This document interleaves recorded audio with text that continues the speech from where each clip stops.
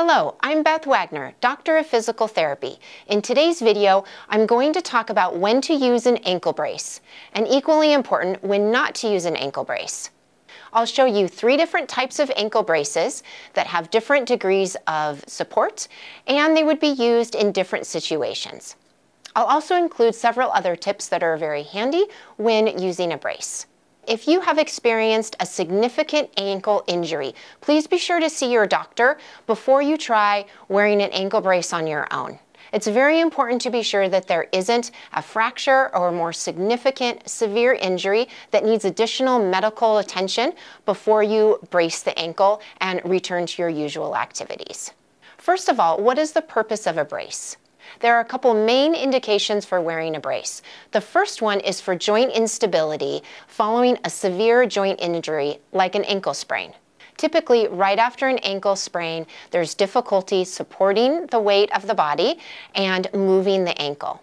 An ankle brace provides external support that will help the ankle heal without causing additional injury, so that you can walk and be mobile as soon as possible following injury. Another reason to use a brace is for a chronic tendinitis, tendinosis, or overuse type injury. In the ankle, this could be due to a calf muscle strain or Achilles tendinitis, or several other conditions around the ankle, the lower leg, and the foot. In this situation too, an ankle brace can be very helpful to provide external support to help you be mobile and move about your world while the tissues are healing, and to help prevent further injury from overstretching the tissues in the area. Now, when would you want to use an ankle brace? When you're up on your feet, standing and walking. Typically, unless you're instructed otherwise, there's really no point in wearing it when you're sitting, resting, or sleeping.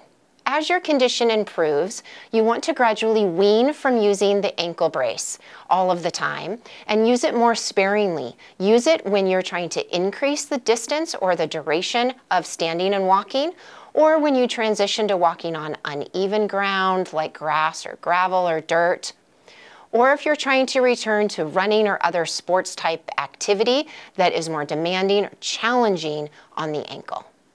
It's important to give your ankle time to restore strength and flexibility naturally from the inside out, instead of relying on the brace to do that work for you. So the brace is a tool, but it's meant to be used in combination with a progressive gradual rehabilitation process. You also don't want to use a brace to do any type of activity that you know your tissue is not ready to do yet. So if you really miss your sport and you know your ankle isn't ready to do that activity yet, it's not a good idea to just slap on a brace and hit the court or hit the field. That may result in further injury to that area or a different area of your body because your entire body isn't ready to perform that activity yet. So listen to your body, respect the amount of healing time necessary for the injury, and use the brace only for gradual, progressive return to activity, not to make a big leap back to a prior level of activity. Now, there are some exceptions to the guidelines around weaning from the use of an ankle brace, and that would be for extreme conditions such as severe chronic weakness following a stroke or a spinal cord injury, where an ankle brace is a useful long-term tool to help somebody walk and move after the point where their ankle or their tissues have already achieved their maximum recovery and they still need additional external support. In those situations, then it's great to continue using an ankle brace. However, it's important for that process to be guided by a professional, by your doctor, physical therapist, or other rehabilitation professional, to help you choose the best brace for your condition and guide you through the appropriate uses of that brace. For the purposes of this video, I'm addressing temporary conditions where we're expecting full recovery. Okay, let's talk about the best way to choose a brace. The first thing is to consider how much support you need. For a severe ankle sprain where there's a lot of joint laxity or instability and weakness, you may want to choose a firm support, the most support, to prevent any excessive motion while you're walking. For a more moderate injury or for a chronic overuse condition, you may choose a moderate level of support.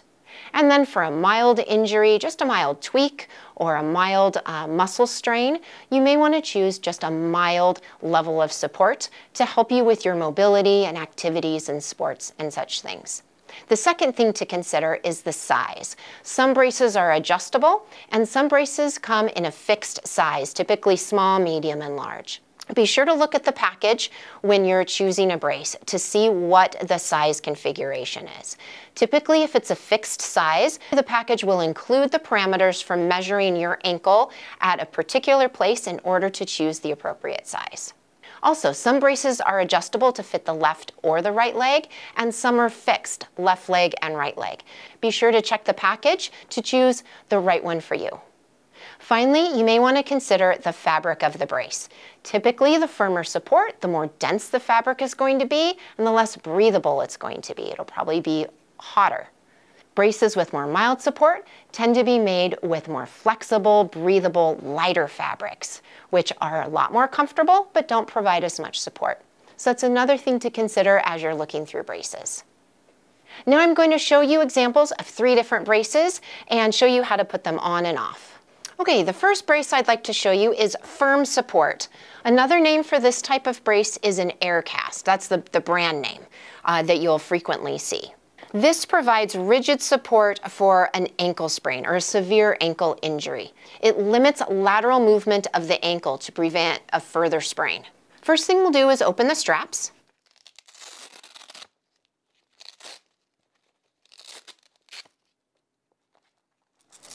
Now with any of these braces, just take a quick look at the brace and see if there's any indication of a top or bottom, inside or outside, left or right, etc. Some braces do come with indications, and if they have that, you want to follow it. If there's no indication, then you can put it either way. Then there's no specific way that it has to go. And that's the case with this brace. Okay, so we'll open the brace. This part here on the bottom goes underneath the foot, just in front of the heel. So I'll put it under my foot, just like that.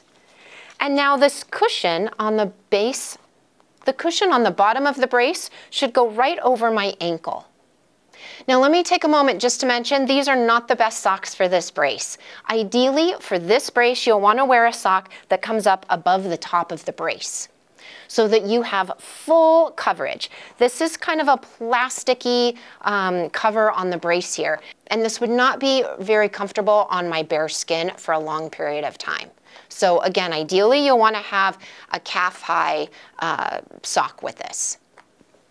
Okay, so we'll take the brace and put it over the ankle on the inside and over the ankle on the outside. Make sure the brace is even on the inside and outside with each other. So when you look straight down your leg, it should be lined up like this, not forward and not back, but centered over the ankle bone and then straight up the inside and the outside of your leg towards your knee. Okay, so now we'll wrap the Velcro around the outside of the brace and continue looping it around and then attach it to the back. Strap that down. And same thing with the other strap. Loop it around the base and pull it snug but not tight.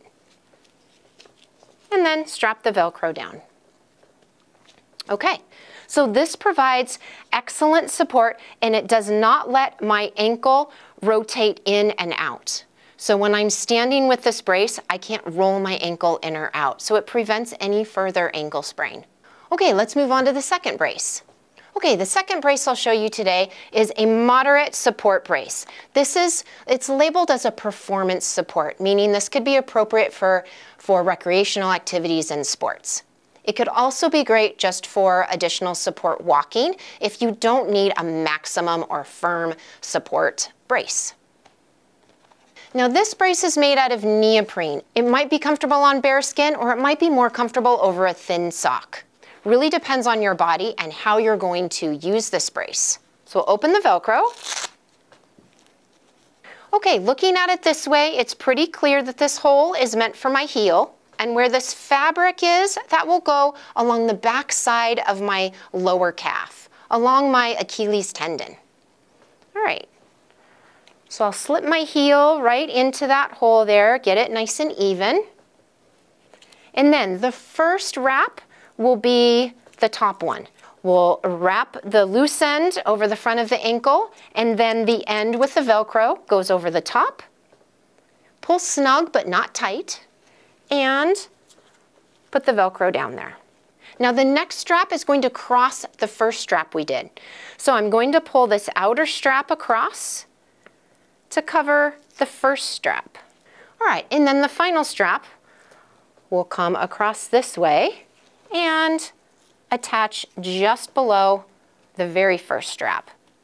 So that's a good indication that you have the alignment correct, is that these straps line up here, and then this one goes in the middle. So the straps are crisscrossed on the top of the ankle. This strap still provides some limitation to movement, but I can turn my foot in and out. So this strap would not prevent an ankle sprain the way that the rigid support strap does, but it still provides external support. And I would be less likely to sprain or to worsen a tendonitis issue with use of this type of brace. Okay, let's move on to the third brace. The third brace is a mild compression support sleeve. This is just a basic fabric sleeve that will provide a little bit of compression and a little bit of limitation to movement. Okay, so this is just basic fabric here. It's not rigid at all. There are no straps. This is simply a pull-on to fit type sleeve. So this one, for example, is labeled small. The other braces I showed you were adjustable. So with this support sleeve, there's a chart on the back to show how to choose which size based on measurements at the ankle. So based on this end of the sleeve being smaller and this end being larger, that gives me a good indication that this end is for the foot and this end is for the calf. So I'll just slide this on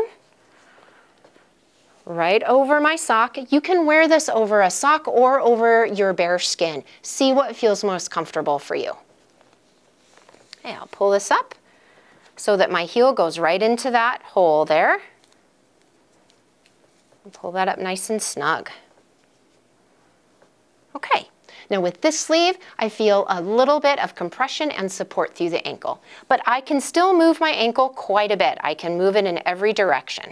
All right, and this feels snug but not too tight. It feels like it'll stay on without excessively squeezing my leg or my foot. So let's move on to some tips for choosing the best fit. Now, to make sure that your ankle braces fit properly, a couple things you want to look for. You don't want to see any change in skin color. Your skin should not turn red, blue, purple, white, any other color other than its typical color. Secondly, you don't want to see any swelling. You shouldn't be developing any sausage toes or any thickness or any additional fluid in your foot below the brace. The third thing is you shouldn't experience any numbness or tingling, no pins and needles. Now, every time that you take the brace off, check your skin underneath where the brace was in contact with your skin. Be sure that you don't have any blisters, abrasions, pinch points, or anything like that. If you do notice those things, then be sure to adjust the brace. You might need to either take your sock off or add a sock. You might need to change the thickness of the sock. Make sure that there are no folds or creases in your sock underneath the brace, and no folds or creases in the brace itself. So those are all things to look for to be sure that your skin isn't experiencing any injury or damage because of the use of the brace. If you notice any rash on your skin, it might indicate an allergy to the type of fabric of the brace. If that's the case, you might get away with wearing a sock that fully protects your skin underneath the brace. Otherwise, you might need to look for a brace made out of a different fabric in order to avoid that allergic reaction. Okay, finally, taking care of the brace. This part is the simplest part of all. You want to hand wash the brace in warm soapy water and hang it to dry. Don't put it in the washing machine or the dryer, and don't use bleach or any other harsh chemicals on it. Warm soapy water is plenty strong enough to clean the brace. All right, and this wraps up my video on wearing an ankle brace.